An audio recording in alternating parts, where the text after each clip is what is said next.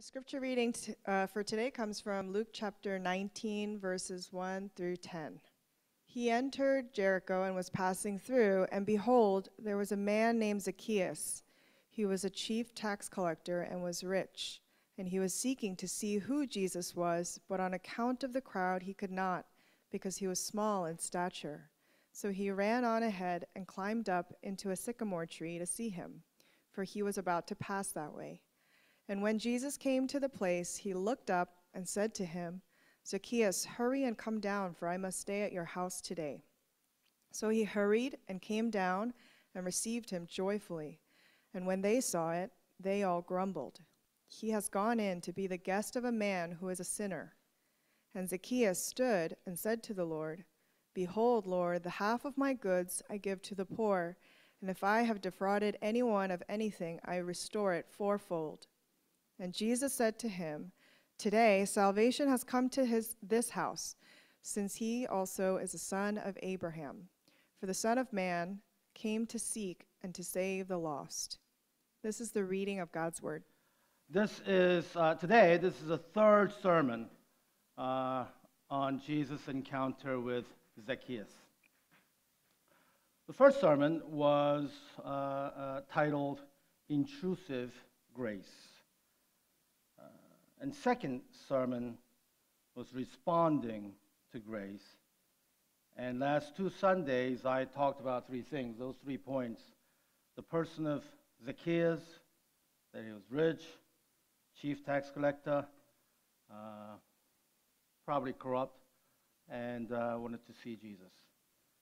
Second point I talked about for 2 Sundays was the promises of Jesus.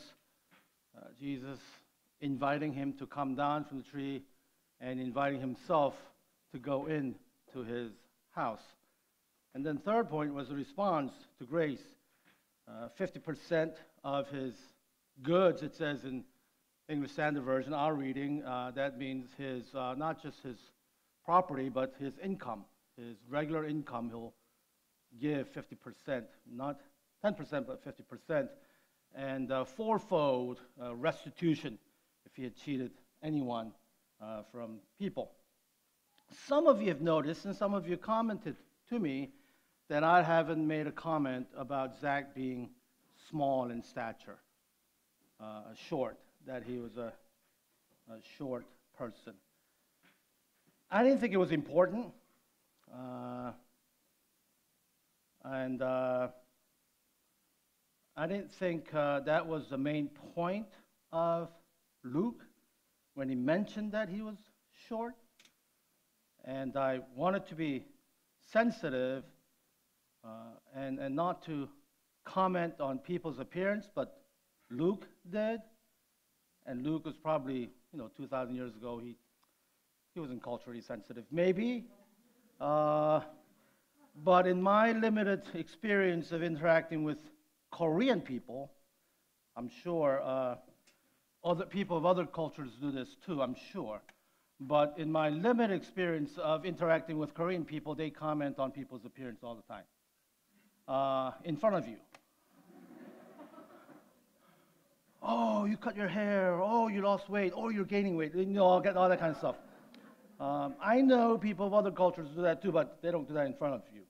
Only Peter Ong does that in front of you. But I thought the point of him, short, that Luke mentions is because he climbed up the tree, and he had strong desire, and I thought that was the only point. But one of the theologians, not well known in this field, less known, named Eunice Kwan, shared with me this good insight with me last Sunday. Zach, being short, she said, that he always had to look up in his entire adult life. Looked up to people. But when he climbed up the tree, this tree of dishonor, embarrassment, and this tree is really a tree of almost like being made fun of. And she said that was probably the first time that someone looked up to him, that he was looking down. That was probably first time that someone looked up and someone had a real conversation, and it was first time looking down and having a real conversation with a real person, and it happens to be Jesus. And treating him with honor and respect on the tree of dishonor and disrespect. That was really good. Then she said a couple of other things, and I told her, it's okay, it's not as good as this one. And then she was going on and texting me, and I said, oh, okay, thank you, that's good enough.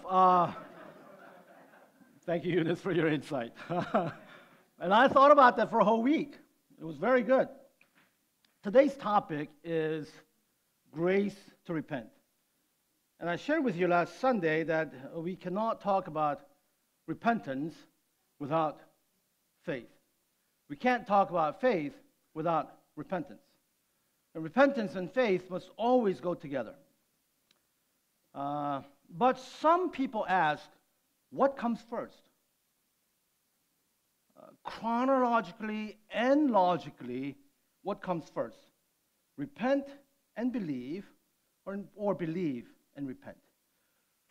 Do you believe first so that you're able to repent, or you repent first so that you're able to believe? This is a conversation probably for people who come to church all the time, but those of you who are visiting for the first time and you're new, sorry, and this is probably important, and we'll get to this, why this is important for all of you. What comes first? Or there's an attempt to separate the two. Of course, there are two distinct things, repentance and faith. But they're inseparable. Inseparable. So even logically, it's hard to separate. This is what John Murray, one of the great theologians, more known theologian, this is what he wrote in his book. In his book, Redemption Accomplished and Applied. Rather long quote, but I think this is good reading. The faith that is unto salvation is a penitent faith, and the repentance that is unto life is a believing repentance. Faith is faith in Christ for salvation from sin. But if faith is directed to salvation from sin, there must be hatred of sin and the desire to be saved from it. Such hatred of sin involves repentance. Again, if we remember that repentance is turning from sin unto God, the turning to God implies faith in the mercy of God as revealed in Christ. It is impossible to disentangle faith and repentance. Saving faith is permeated with repentance, and repentance is permeated with faith. So we'll talk about two things today. Repentance and faith, faith and repentance, and the life of repentance and faith and repentance. Since faith and repentance cannot be separated, I'll mention the two under this one heading. Repentance, when I talk about repentance, just think of the opposite of repentance and you'll get to faith. Repentance is turning away from sin, and faith is turning to Jesus. In Christian vocabulary, repentance is turning away from sin. In Christian language, faith is turning to Jesus. So repentance is you're going here this direction, and then you turn, and then you have to go the opposite direction. That's faith. Turning away from sin. But we have to ask this fundamental question. What is sin? If repentance is turning away from sin, what is sin? Traditionally, Christians have taught that sin is breaking of God's law. When you break God's law, you're sinning. That's why God gave 10 commandments. You break 10 commandments, you're sinning. But there are three components of repentance. First, admitting and acknowledging the problem of sin. Second is feeling sorry for sin, godly sorrow, regret. And third is actually leaving. And then that's where faith comes in and works together. So admitting, feeling, and turning. So it's rational, emotional, and volitional. Those three components have to work together. But let's do a case study on this. What was Zacchaeus' sin? What was his issue? Let's identify. We read this passage for 3 Sundays. You've probably memorized this by now. Cheating people, collecting more taxes for his own benefit, stealing people. He was evil, corrupt.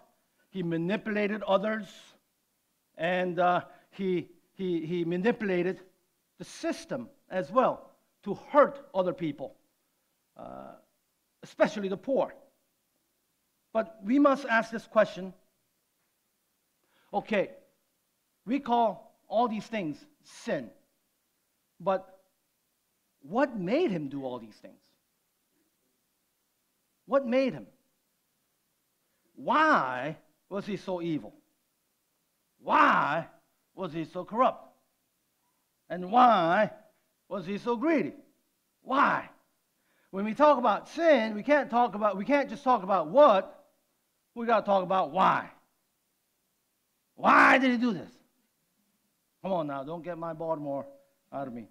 I want to be as straightforward as I can. Why? Because he loved money. I mean, we can see it right. He loved money.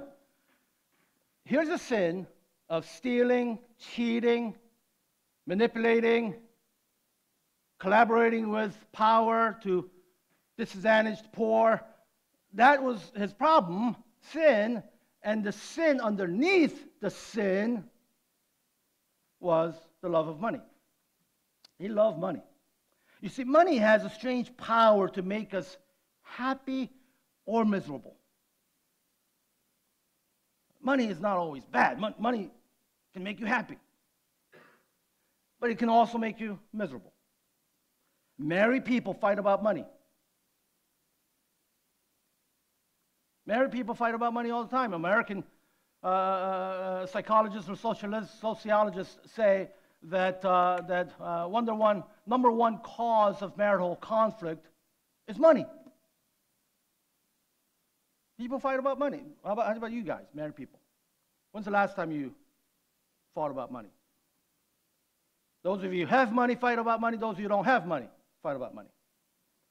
You get nervous when ministers talk about money. Ministers get nervous talking about money. This is what David Geffen said. Anyone who thinks money will make you happy hasn't got money. I thought that was pretty good. Wow, okay, that's good. Well, this particular story is interesting because it's about Zacchaeus converting from love of money to love of Jesus. That's his conversion story. This is a conversion story of converting from love of money to love of Jesus. In his book, The Mission of God, Christopher Wright surveys the Old Testament and finds at least 4 things, he says, from which we tend to manufacture gods or idols. These are the 4 things.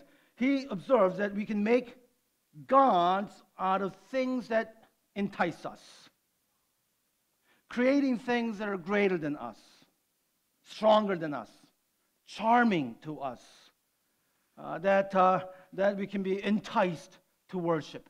Whatever you love, you're going to worship.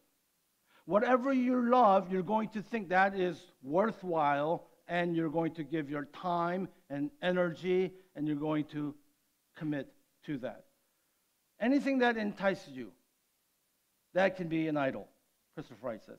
Second, we can make gods from things we fear. People imagine that some things in creation that really aren't gods should be feared more than God. I mean, we always think about all these things, even in our culture.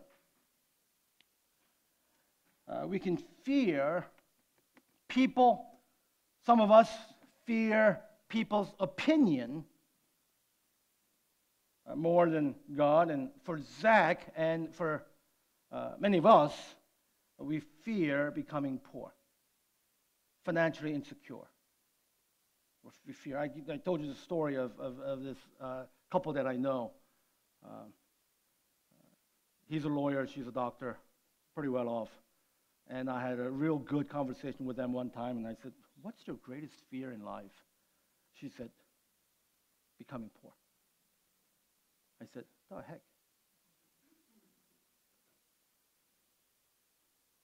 But that's real. That's real.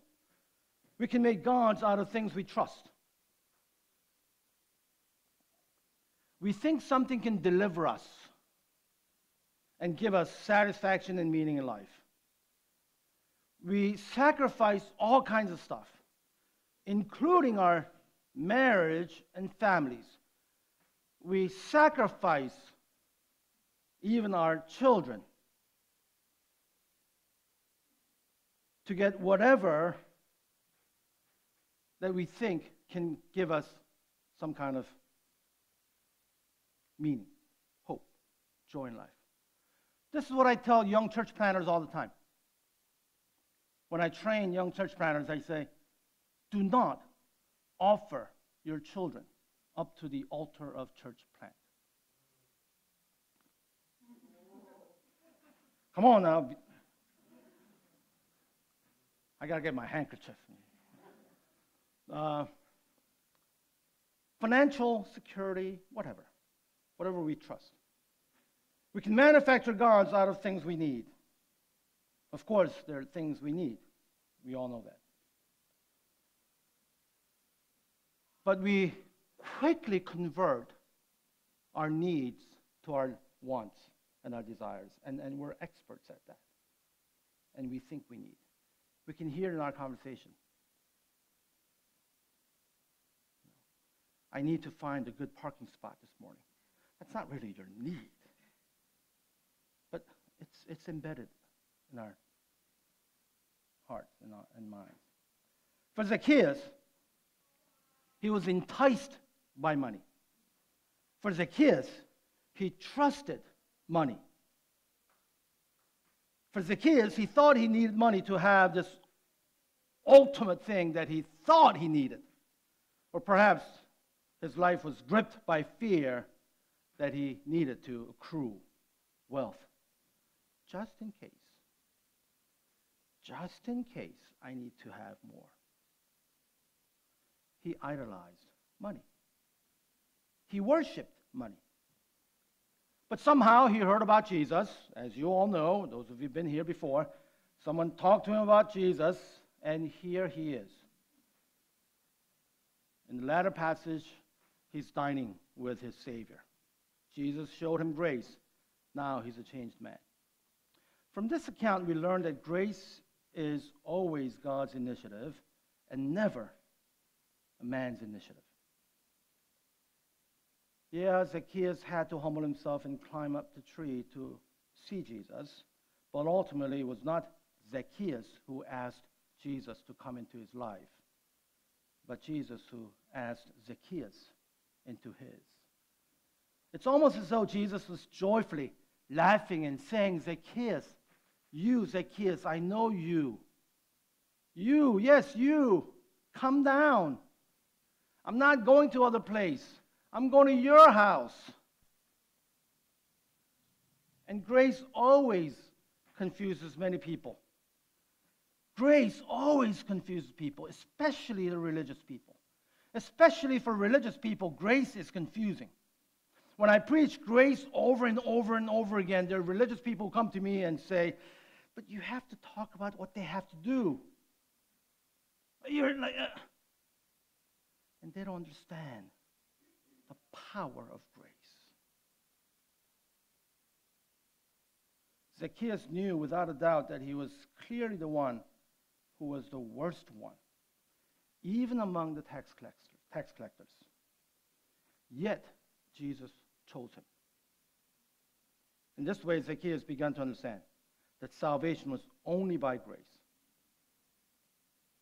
Salvation was only by grace. And I say this over and over again, so you're like, oh gosh, whatever. But grace is such a beautiful and comforting word. Grace can touch and reach the worst kind of people. Grace can lift up the weak and heal the broken. It's only by grace that we are here in this room for worship and call Jesus our Lord and Savior, and only by grace. And sometimes people ask my mother, how did you raise your sons this way? She says, only by grace. Sometimes people ask me, how did I say only by grace? It's grace, grace, grace. If I had a daughter, I was going to name her Grace. Grace. Law cannot change. You want to change some things about your children? Grace.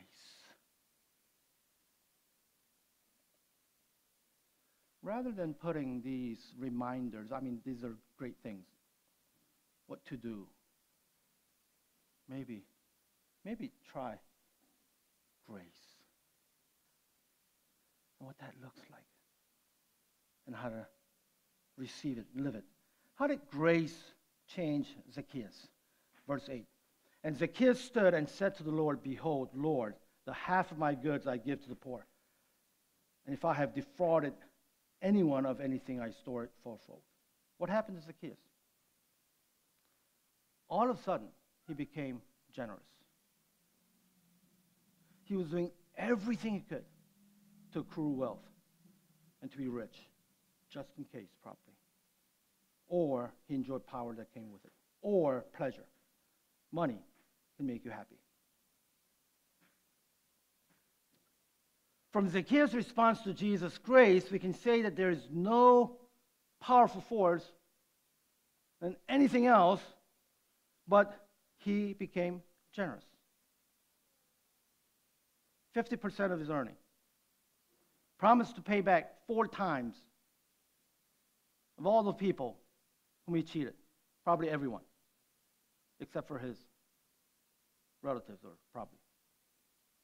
When Zacchaeus tasted the grace of Jesus, money no longer had control over him.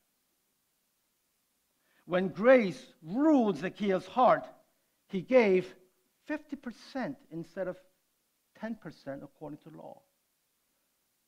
Christians give about 10%. But he said, I'm giving 50%. When grace ruled Zacchaeus' heart, he paid back 4 times, which would amount to about 300, 400% interest. Paying back 20% interest was required by the law, but 300 to 400%. In other words, when Zacchaeus tasted the grace of Jesus, he did more, not less. Grace doesn't leave you, but grace lifts you. Let me summarize. This is what repentance and faith look like for Zach. First, acknowledge the problem sin. He knew money was a problem. He didn't say, Lord Jesus, thank you for calling me. Thank you for inviting me into your life. Now I'm going to read 5 chapters of Bible every day. Now I'm going to wake up early in the morning to pray, like them Korean people. He didn't say that, you see. That wasn't his issue. His issue was money. That's why he sought. He acknowledged money was his problem. He admitted his love for money. And he felt sorry. He had godly sorrow. And he probably, I'm reading into it, of course, he probably, and I'm imagining, saw all these faces, seeing all these faces, suffering and struggling financially, their children struggling, parents. You know what? I'm going to give 50% to the poor. I'm going to give 4-fold. I feel bad now. I feel bad. feel bad for what I did. And third, he had to leave. He felt so bad that he decided to give and to follow Christ. And that faith is the opposite side. Acknowledging the problem of sin and need for Christ. Hatred and sorrow for sin and affection for Jesus. Leaving sin and following and fellowshipping with Christ. Don't just leave. You got to go. So this has to be a lifestyle. This has to be your life pattern. It's a lifestyle of repentance and faith. Turn away from idolatry of money. Don't believe the lies. Turn to Jesus and know that he's the only one who's there for you, because he was there for you on that tree. He was the one who became poor for you. He was the one who lost his heavenly glory and honor, and he was the one who was humiliated to give you honor. He was there. He never left. It's not like the idols that we make up out of fear, out of need, out of desperation, and you sacrifice everything. Your idols will never sacrifice anything for you. Your idols will never die for you. Your idols will leave you. But Jesus will never leave you. He's one who left security, comfort, glory to come. We know that. Christians know that. So we cling to him, and we have to be reminded of that truth every day and every week. And that's one of the reasons why we come here. And that's one of the job descriptions for a minister of God's Word, to remind you of this. I know that many people say this. I don't know if I'm a Christian or become a Christian since I have different views. Like homosexuality, gender issues, abortion, and other issues. I don't know if I'm a Christian. I don't believe in some of the things that you believe. Hey, you don't have to have certain views to become a Christian. All you need to believe is that Jesus loves you, and he died for you, and rose again for you, that he cares for you. That's all you need to know. That's all you need to believe. There are many different views, you see. We sang this praise this morning. Majesty. Was that the song, Majesty? Jesus found me just as I am. We sang that, maybe a different song. Is that the same song? Yeah. Jesus found me just as I am. With your views. With your different views. With your different lifestyle. Yes. You don't have to change to come to Jesus. You meet Jesus. That's what happens. And then you see what grace will do for you. It's grace, you see. Do you believe in death and resurrection? Do you admit that you're broken and so lost that Jesus had to die for you? Do you believe that you're so precious that Jesus rose again and made you righteous? Do you believe that? Do you believe in the resurrection of Jesus? That's all that matters. Do you believe that? That's all you need. All you need is need.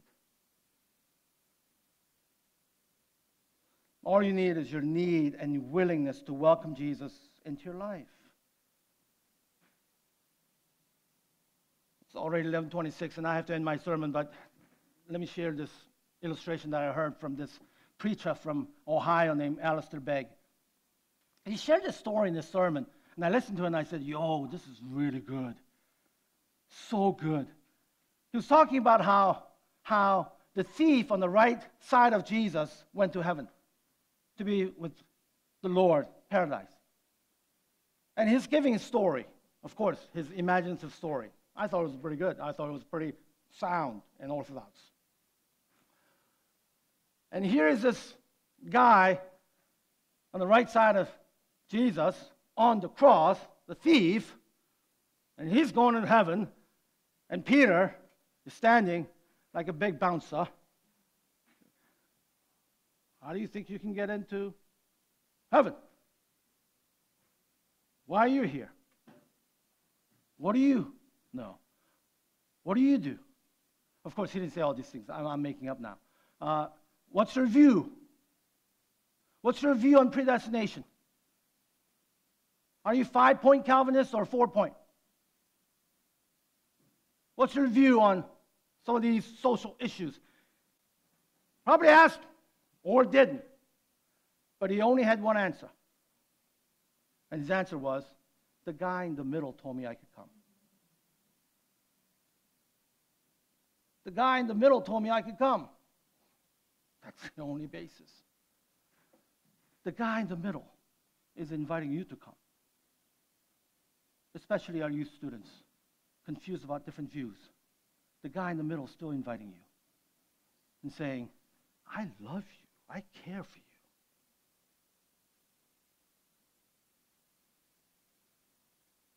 I died for you. You see.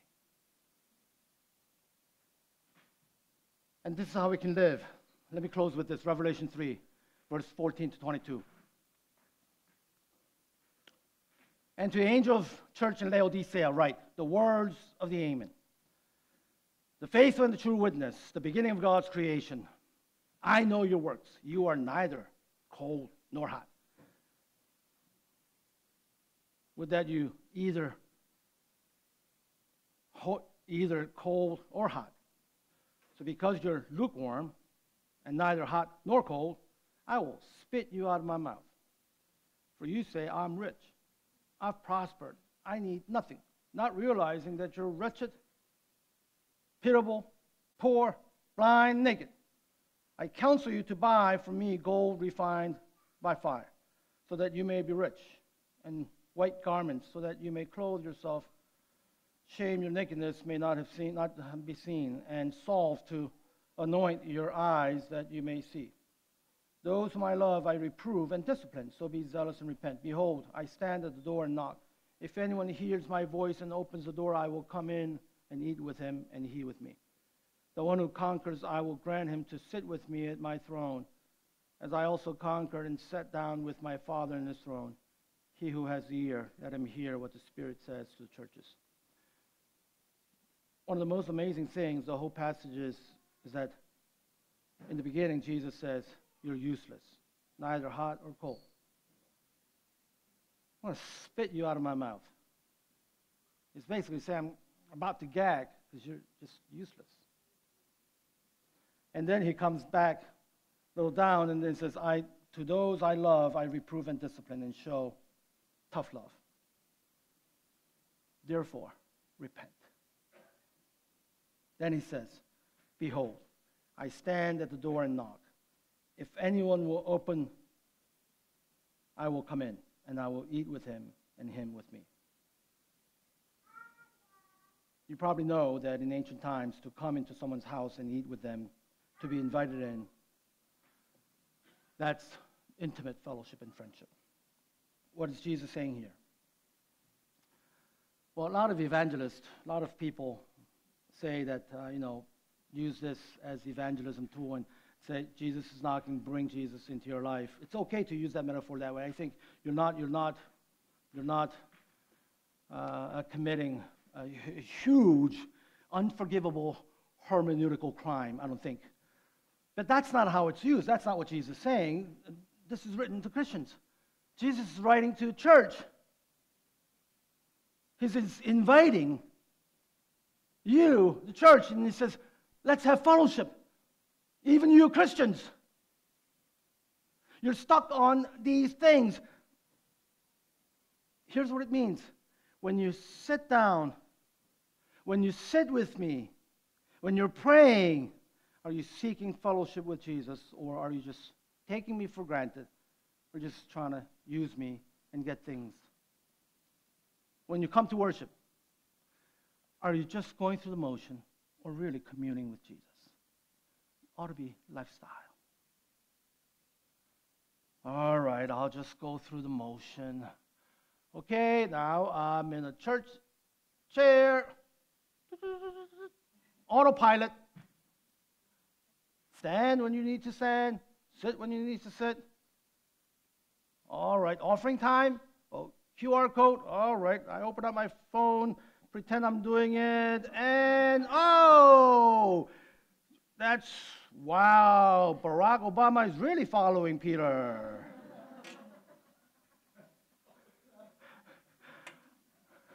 I thought he was going to say, Barack follows me, but I follow Jesus. But it's so great that he ended there. That's why Peter's awesome. He's not cheesy. You see, it's a lifestyle of faith and repentance. And you do that over and over again. You take off your old clothes and you put on the new. You walk away from idol and you cling to Jesus. You take one step, another step, another step. And your idol grips you and makes you afraid and insecure, and you're going to take a couple steps back. And then you realize, and then you go back again, over and over and over and over again. Faith is rejoicing in Jesus for his amazing grace. Repenting is replacing your idol with deep hatred. Deep hatred for that idol that chokes you. Replace it and rejoice. Jesus. Do that every day.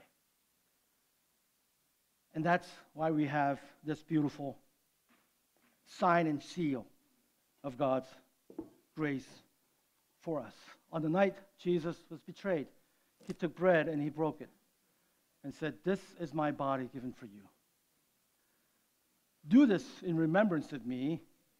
And after the meal, he took the cup and said, "This is my blood, a blood of new covenant, for the forgiveness of your sins.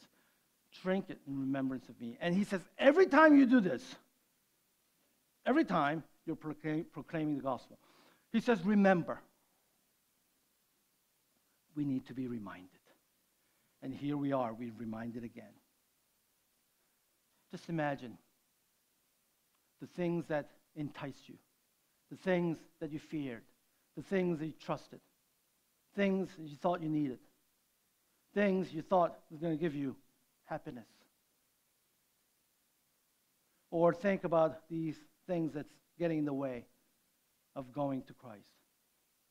He says, I'm knocking at the door. I'm constantly knocking. I know you don't have the right motive all the time, but that's okay. I'm still knocking. I'm still knocking. And he's committed to us. So let's come before the Lord and remember and come to Christ. I hope those of you who are joining us at home can join soon. Those of you who are not ready, I hope you can join as well. Those of you young people who are still asking, please continue to do that. And I hope you can come and then you can join us. This is a sign and seal of our communion with our sweet Savior. He wants to come in and dine with us. So let's pray. Let's just take 30 seconds or so, just quietly, if you're taking communion. If you're not, just quietly, just think about, what does this all mean? Why are they doing this? Maybe this is a great opportunity that God has invited you to be here to ask these questions.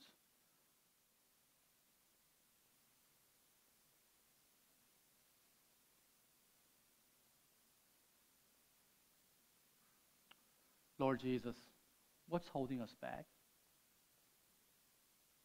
What's keeping us from opening our heart to you? We pray, Lord, that you would continue to show us and remind us of your love and grace, care for us. You're committed to us. And give us faith to turn away and to look to you. For faith is your gift to us. We can't manufacture it. We can't produce it. We can't work at it. But you give us as your gift. So I pray that you'll open our eyes and open our hearts as we receive Jesus, your body, your blood given for us. This is a proof of your commitment to us. So we receive with thanksgiving and with great joy for Jesus' sake.